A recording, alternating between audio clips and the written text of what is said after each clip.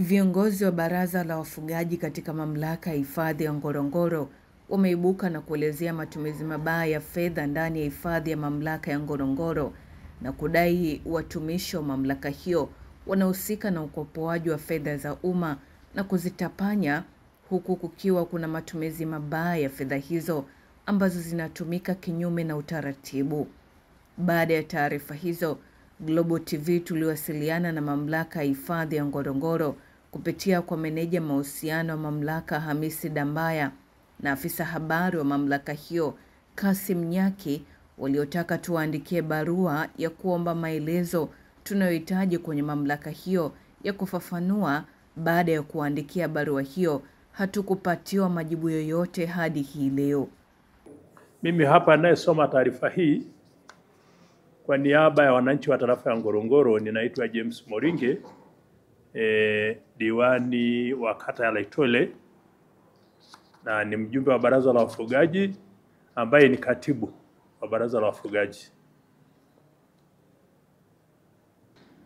Sisi kwa niaba ya wananchi wa tarafa ya Ngorongoro tunapenda kutoa shukrani zetu za dhati kwa Rais wa Jamhuri ya Muungano wa Tanzania, Mheshimiwa Mama Samia Suluhu Hassan, kwa kutengua uteuzi wa Bwana Kiza tarehe 15 Machi mwaka huu wa 2024. Kwa masikitiko makubwa, kwa kipindi cha muda mfupi wa utawala wa aliyekuwa kamishna Kiza, fedha za taasisi zimechotwa na wasaidizi wake ambao inasemekana alikuja nao kutoka TANAPA na kuwaweka idara ya ulinzi na intelijensia, ambapo ndio imekuwa uchochoro wa kupitishia fedha kwa kisingizio kuwa zinaenda kufanya kazi maalum na kuimarisha Chama cha Mapinduzi kwa maagizo ya Mheshimiwa Rais. Hili ni jambo ambalo limetunyanyua sisi kama viongozi, na ni viongozi wa chama tawala wanaotokana na chama tawala. Tuliposikia jambo hili halikutupendeza, na tunampongeza Rais kwa kuchukua hatua hiyo. Kwa masikitiko makubwa, kwa kipindi cha muda mfupi wa utawala aliyokuwa kamishna huyu, mambo kadhaa yameweza kutokea.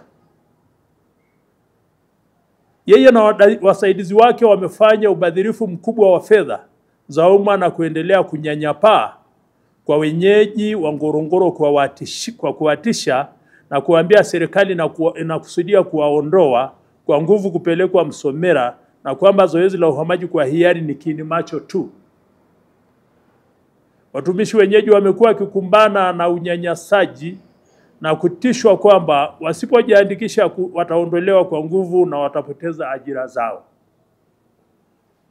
Yafuatayo ni ubadhirifu wa madhuhuli ambayo yamesababishwa na uongozi wa Bwana Richard Kiza. Ndugu waandishi wa habari, kila kitu hapa tutakachokisoma kinakuanzia mwanzo mpaka mwisho. Kwa hiyo sio propaganda wala sio, ni kila jambo lina uthibitisho. Na kama kundi la Bwana Kiza tutakapowataja majina hapa likiwa na wasiwasi, waende mahakamani wakitaka. Mradi wa kuhamisha watu Msomera. Kwa muda mrefu jamii inayoishi ndani ya eneo la hifadhi ya Ngorongoro imekuwa ikipiga kelele kuhusiana na matumizi mabaya ya fedha hizi kutumika vibaya na wahifadhi kwa kisingizio kuwa wanalipwa watu wanaohama kwa hiari kwenda Msomera. Kwa sasa fedha hizi zimegawanywa kwa mfumo wa masurufu interest kwa wale watu wanaojipambanua kuwa ni timu Msomera, pamoja na kutumia magari ya watu binafsi kuwahamisha watu bila kufuata taratibu na manunuzi, mfano magari ya kubeba mizigo, mifugo na mabasi. Mradi huu una mtandao mkubwa kuanzia wanaohamasisha, na wanaoandikisha, wanaofanya tathmini, wanaolipa na wanaosafirisha mizigo na watu, ikiwepo baadhi ya wahifadhi kuwa na magari yao na wengine kuwa na mawasiliano ya karibu na watu wenye gesti wilayani Karatu. zilizokuwa zinatumiwa kuwalaza watu wanaohama. Waandishi wa habari, kuonesha kuwa kwenye mradi huu kuna ufisadi mkubwa, hivi karibuni aliyekuwa kamishna wa hifadhi akiongea na waandishi wa habari jijini Dar es Salaam aliulizwa swali na mwandishi mmoja na kutaka kujua fedha zinazotumika hadi kwenye mradi huu, na alishindwa kutoa majibu ya kiasi kilichotumika, na hii inaonyesha kwamba zoezi hili limegubikwa na ubadhirifu wa fedha za umma. Jambo la pili ambalo tunaliongelea hapa ni kukatishwa kwa ufadhili wa watoto wa wenyeji wa tarafa ya Ngorongoro.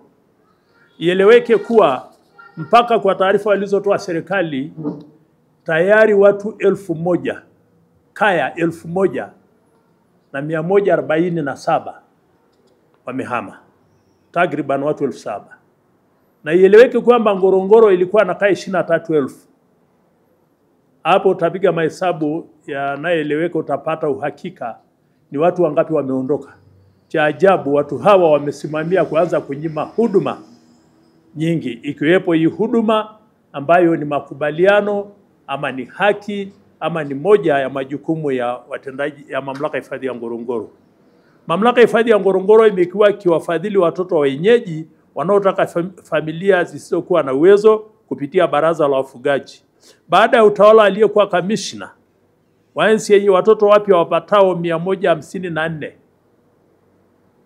wa vyuo vya kati, vyuo vikuu wamenyimwa mahitaji yao, ikiwepo kulipiwa ada na matumizi. Hii imesababisha asilimia kubwa ya watoto hasa wa kike kuacha masomo na wengine kuzurura mijini. Hii imesababishwa na matumizi mabaya ya fedha kwenda mifukoni mwa watu wa binafsi na kushindwa kukidhi mahitaji ya kufadhili wanafunzi. Kinachosikitisha zaidi ni kuwa ofisi yenye jukumu la kusimamia maendeleo ya jamii ndani ya mamlaka ya hifadhi ya Ngorongoro inashiriki kuhujumu mradi huu wa elimu ambao ndio mradi pekee iliyobaki kwa wenyeji wa Ngorongoro.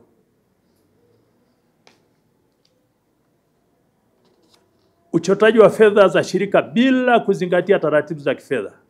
Na hapo ndio sisi tuna uhakika. Kama mnavyoelewa, siku hizi mamlaka ya hifadhi ya Ngorongoro inapokea fedha kutoka hazina, inakusanywa moja kwa moja kwenye kapu la kuu, wanagaiwa. Lakini basi wanapopata zile za awali, wanapopokea hela, mara nyingi wanakimbizia kwenye mifuko yao binafsi. Kwa hiyo uchotaji wa fedha za shirika bila kuzingatia, kuanzia tarehe 1 mwezi wa 10 2023 hadi tarehe 2 mwezi wa 2 2024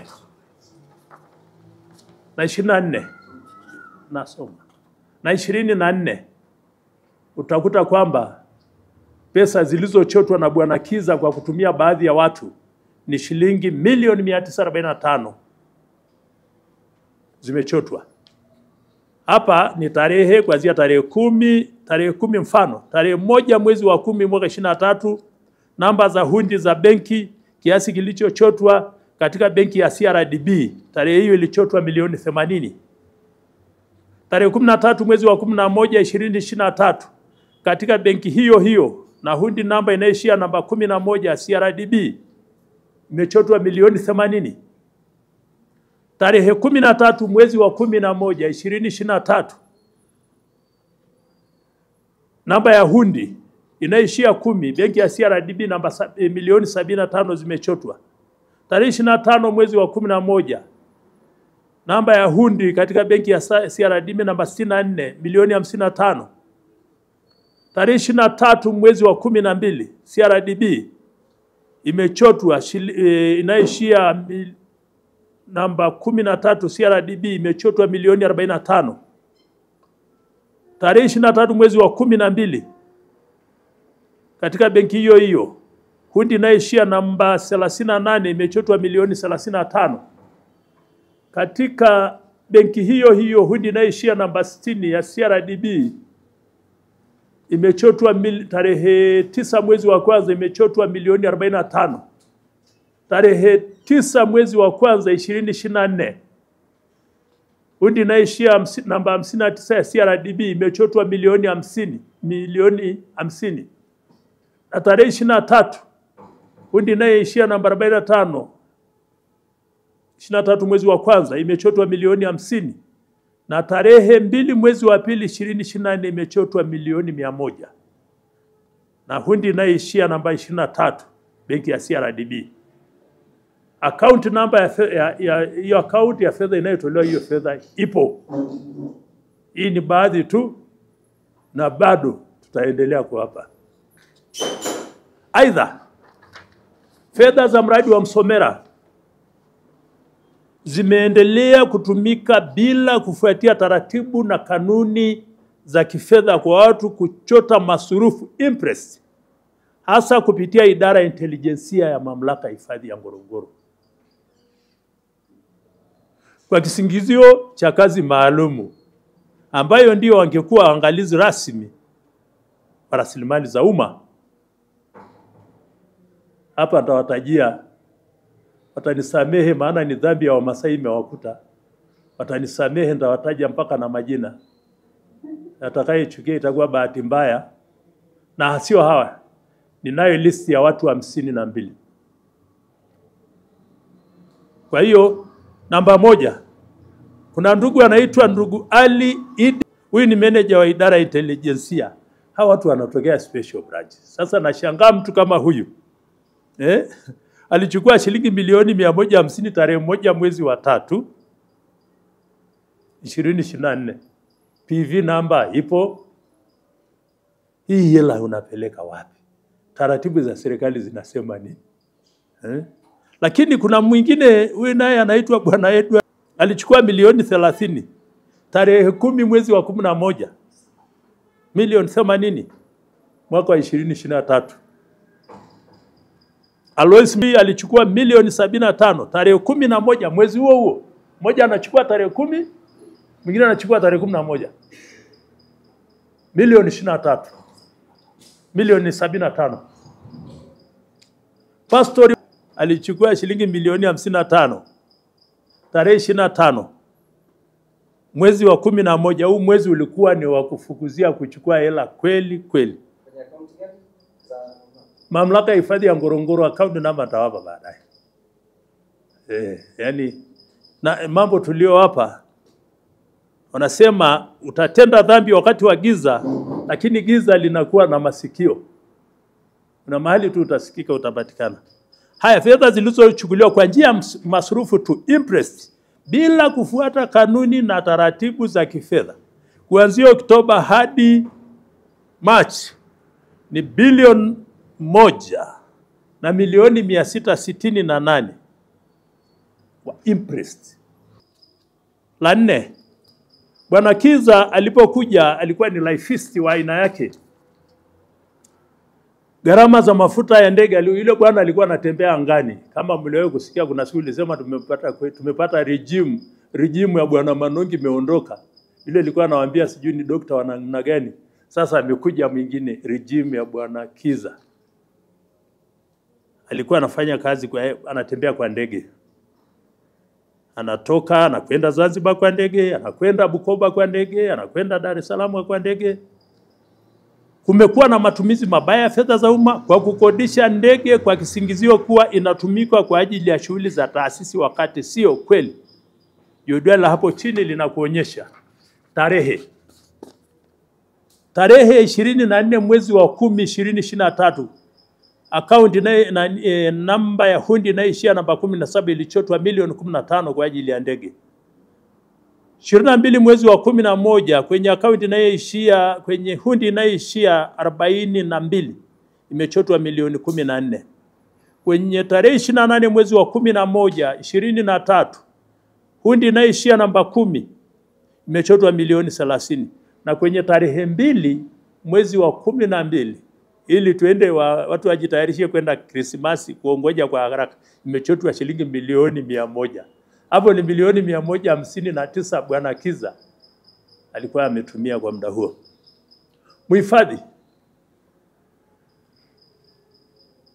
Mhifadhi wa Ngorongoro kulala hoteli ya kitalii kwa gharama ya shilingi milioni 400.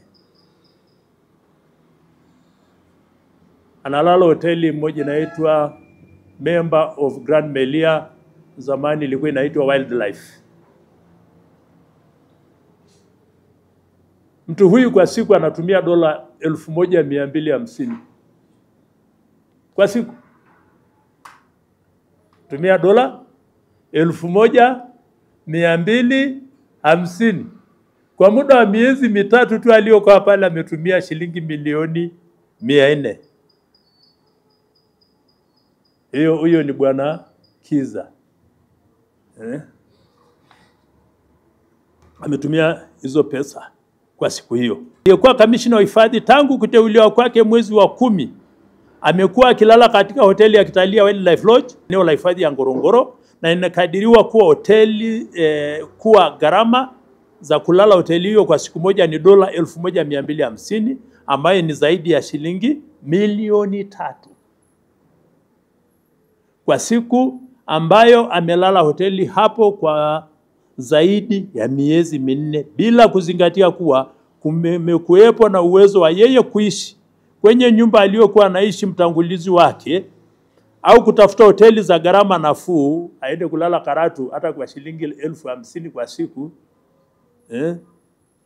Kiasi hiki cha fedha ambacho kimetafunwa na mtu mmoja ndani ya miezi 4 kingeweza kusaidia kusomesha wanafunzi wapatao 154, 98 wa kike na wengine wanaume, wa watoto maskini walioko Ngorongoro.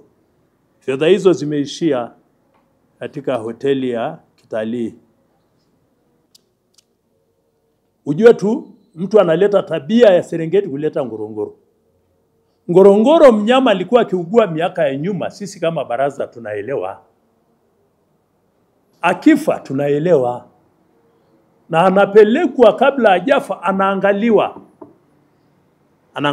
Tarehe 7 mwezi wa 12 alikufa mtoto wa faru anayekadiriwa kuwa na miezi 6. Alikufa Kreta. Sampuli ya damu ilichukuliwa, lakini haikufikishwa kwa mkemia mkuu wa serikali kutokana na wataalamu kushindwa kusafirisha sampuli hizo. Yule bwana kila kazi alitaka afanye mtu anayemfahamu. Anatoa wapi idhini ya kufikia faru kabla hujajua ni ugonjwa gani unaotafuna wale wanyama? Kwa nini wanyime wahifadhi wa madaktari wapeleke ile sampuli kwenda kupima? Sasa sisi tuna uchungu. Yule faru ni wa ukoo wangu mimi bwana. Yule faru ni molel. Kwa hiyo nikisikia lazima niseme kwa nini ifanyike. Unasikia kwa nini?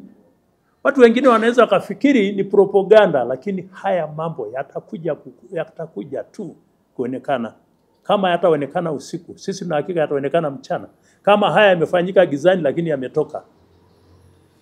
Lakini kingine cha pili kuonyesha hawa watu wana mpango tu wa kuangalia geti wazungu wanapoingia, maana wako makini pale. Na magari yote yaliyonunuliwa siku hizi yana nyeusi, vioo vyeusi. Kazi yao ni kwenda tu kutafuta leo ni kuharasu Wamasai sehemu gani. Hazina kazi nyingine. Tarehe 26 mwezi wa 11 tembo alikufa maeneo ya Oldeani. Oldeani ni kule kunakoangalia Karatu. Tembo huyu badala ya kwenda kufanyiwa postmortem na kuchukuliwa kwenda kupimwa nini, amefukiwa ni kimya. Daktari humwezeshi atoke. Lakini lingine, tarehe 29 mwezi wa 2 tembo alikuwa mkubwa alikufa maeneo ya Mbulumbulu. Iwe kalishwa sumu, iwe kanani, lakini wanakuwa wapi kutofanya vipimo? Hasa aliyekuwa anahusika. Na mshangaa ni kwa nini wengine wako ofisini, maana kama Kiza ametolewa na shangaa waziri anafanya nini? Mpaka leo kwa nini asiwatoe wale wengine? Na kama mpaka leo hajawatoa wale wengine kwa nini asijiuzulu? I'm sorry to say so, lakini nasema ukweli. Ukweli ndio huo. Unasikia? Kwa hiyo huyu tembo kufa inamuuma Mmasai yote. Inamuuma. Inatuuma kwa sababu wanyama hawa hawajawahi kufa mikononi mwetu. Ndio maana tuko kwenye zero. Kwenye masuala ya uwindaji. Huwezi kukuta njoto komeza haijamgusa mtu wa Ngorongoro, wala ndani ya hifadhi ya Ngorongoro hakuna. Wala hakuna sababu ya kulinda Ngorongoro kwa yale mabunduki makubwa. Sioni sababu, wanatosha hao watu. Haya. Lakini Ngorongoro, kwa vile huyu jamaa alisema kwamba yeye ameletwa kwa kazi maalum ya kuisaidia CCM. Lakini kwa maneno mengine ni kuiua CCM Ngorongoro. Kwa sababu kutupa sisi adha, sisi. Ina maana nataka kuiua chama. Kina James hapa, mimi, basi hilo jambo silikubali. Kwa hiyo niko tayari saa yote kumsema yeyote. Kwa hiyo kumekuwepo na desturi ya kutopatikana kwa ajira kwa wenyeji, badala yake ajira imekuwa ikitolewa bila kuzingatia taratibu na kanuni za utumishi. Yaani bwana huyu alipokuja alikuja na madereva nani? Yaani yule jamaa alikuwa na hama, yaani amehama. Walinzi wanatoka Tanapa, walinzi wake wasijua safisha choo, wanatoka huko wabeba briefcase, yaani yule mtu alitengeneza nani ambayo ni ngumu sana. Kwa hiyo yaani bila kuangalia utaalamu na majina yao nayo yapo. Wamepewa ajira kuendesha magari ya serikali bila hata kupewa mkataba. Pamoja na kuwa jamii imekuwa ikipiga kelele pale ajira inapotangazwa kwa wenyeji, kipaumbele jambo hili halikujawahi kutokea tena. Sisi wengine siku hizi hata tukisikia ajira ya mamlaka hifadhi ya Ngorongoro tutafuti. Sababu moja ya nani waliokamata regime ya Manongi ambaye naye tunamuombea akutane na mambo yake huko mbele ya safari. Maana hakuna anayejua siku yake, ni ile tu kuanza kutuletea mambo ya ubaguzi ndani ya eneo husika. Na hakika haya yanatokea kwa sababu ya watu kutokubali ushauri. Lakini lingine, mhifadhi huyu alikuja nilisikia alikuwa afisa wa utumishi. Ndani alikula sana kule kwa sababu kwa Wamasai tunasema simba kawaida ni sifa kuitwa wewe ni simba. Lakini yule amekuwa fisi simba. Unasikia? Kila njia alifunga. Na nadhani ndio bahati Mungu akamvua nguo. Anajua anaenda kula nchi Marekani huko naye akakutwa huko. Kwa hiyo aliwapa kampuni moja inaitwa kampuni ya kuwapa nani ya kuuza mafuta. Hiyo ni maamuzi tu ajue namna yeye kuishi huko. Sio masurufu watu wanapeleka wapi? Mtu umri wake umekwenda mbele bado anahangaika Serikali wachukulie hatua kali na za haraka wote waliohusika na ubadhirifu wa fedha za umma, na itafakari kama kuna haja ya kuwa na kitengo cha intelijensia ambayo imekuwa uchochoro wa kupitisha wizi wa fedha za umma kinyume na utaratibu. Wale waliojifunza hiyo mambo ya intelligence wataelewa. Lakini ni kuongeza kitengo ambacho hakina maana, hasa kwa Ngorongoro. Kama wanafanya kwenye level kubwa sawa, lakini kwa Ngorongoro hakuna. Mtoa taarifa ni mimi mwenyewe. Mtoa taarifa ni mtoto. Nakumbuka miaka kama 10 iliyopita watu walikuwa wanaokota hata meno ndani ya pori wanapeleka. Jamani tumekuta hii. Wanapeleka inajaa stomisi ndani siku hizi kama kuna nani kama hiyo. Lakini serikali isimamishe mradi wa Msomera mpaka pale matokeo ya ukaguzi maalum yatakapotoka na wote waliohusika kwa ubadhirifu kuchukuliwa hatua. Hii kwa wale watu wenye, utanisamehe niseme wenye kufikiria namna gani, anaweza kakimbilia haraka kwamba nasema zoezi la Msomera lisibadilishwe. Hapana. Futa ile timu yote, watu wakae upya, wajitathmini. Leo nina hakika, na hiyo tunaendelea nayo. Kila mtu, kila ofisa, anzia ofisi inayotoa amri, ambaye amehusika kwenye huo mradi, ana nyumba sio chini ya 2, kaanzia Karatu mpaka Arusha. Na ufuatiliaji unafanyika. Na tutatoa kuhakikisha kwamba hatupingana chochote, lakini mpe haki yake. Serikali isimamishe tenda ya mkandarasi wa mafuta ya grade iliyopatikana bila kufuata utaratibu na taratibu wa zile taratibu za manunuzi. Mimi nataka niongeze kwa ufupi. Kwa majina mimi naitwa Edward Maura, mwenyekiti wa baraza la wafugaji. Nataka niongeze kwa ufupi tu kubolt yale ambayo katibu wetu wa baraza la wafugaji amesema kwa kina. Lakini kabla sijasema lolote, kwa mujibu wa katiba ya Jamhuri ya Muungano wa Tanzania, kila mtu ni mlinzi wa rasilimali za nchi hii. Bila kujali umetokea sehemu gani au popote pale, wote, na ndivyo katiba inavyotuambia, tuna wajibu ya kulinda rasilimali za nchi hii. Kwa hiyo, pamoja na kuwa serikali na watu wengi wanaweza wakachukua tasfiri kwamba tunasema hivi kwa sababu tunapingana na watu kwenda Msomera. Swala la watu kwenda Msomera ni ajenda tofauti, na ubadhirifu wa mali za umma ni ajenda nyingine tofauti. Kwa hiyo pamoja na kuwa zoezi la kuwapeleka watu Msomera bado linaendelea, na liendelee tu, sisi ambao tuko ndani tutaendelea kukemea kwa namna yoyote yule ambaye anatumia rasilimali yetu, kodi zetu, wapiga kura vibaya kwa kigezo cha wapiga kura.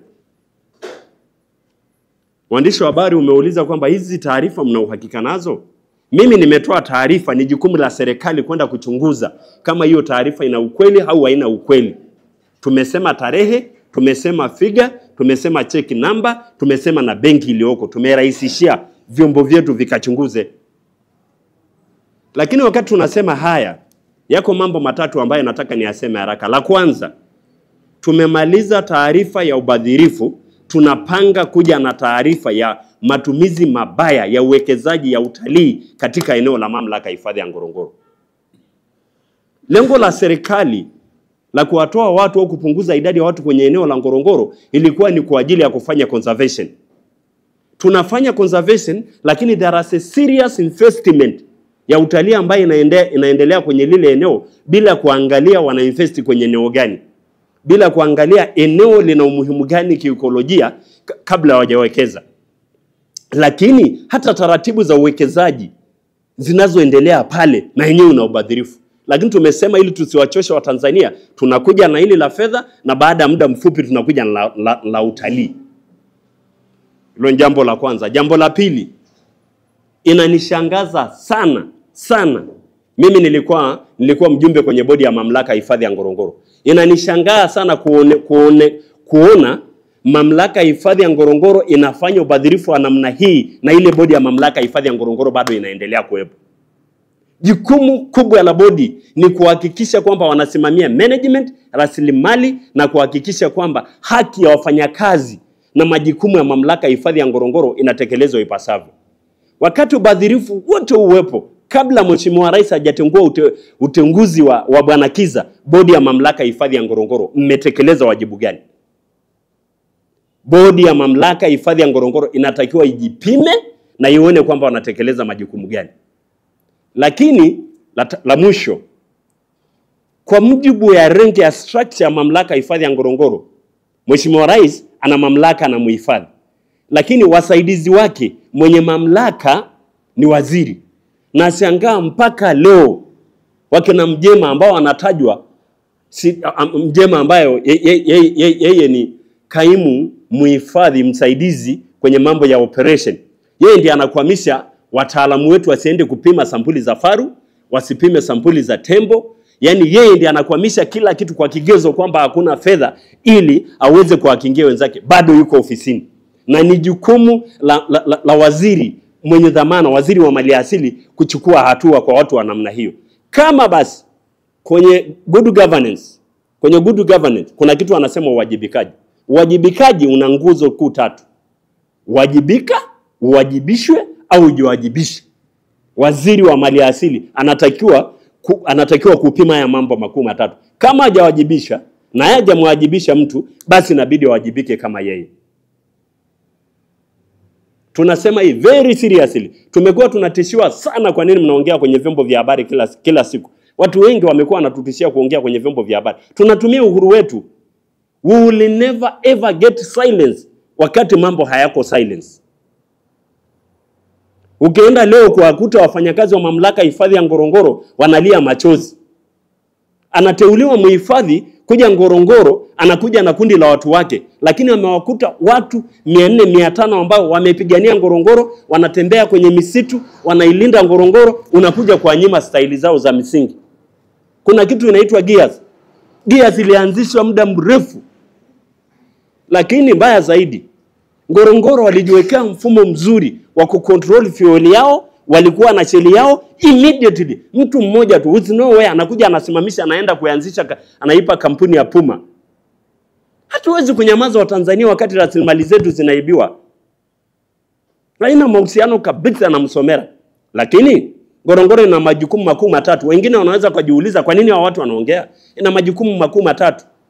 Fedha zake litakiwa gawanywe kwa mambo makuu 3. Uhifadhi, maliasili pamoja na wenyeji. Uhifadhi ndio hiyo, faru anakufa, tembo anakufa, wananyima kwenda kupima sampuli. Kwa hiyo we are not even serious for conservation at all. Haya, wenyeji, kuendeleza wenyeji, ndio watoto 154 wanatakiwa kwenda shule.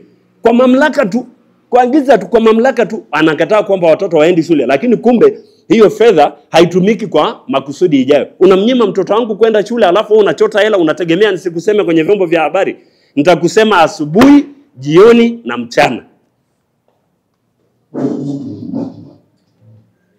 Leo Wizara ya Maliasili na Utalii toa taarifa ya kufahamu tuhuma hizo na uchunguzi unaendelea kama inavyosomeka katika taarifa yao.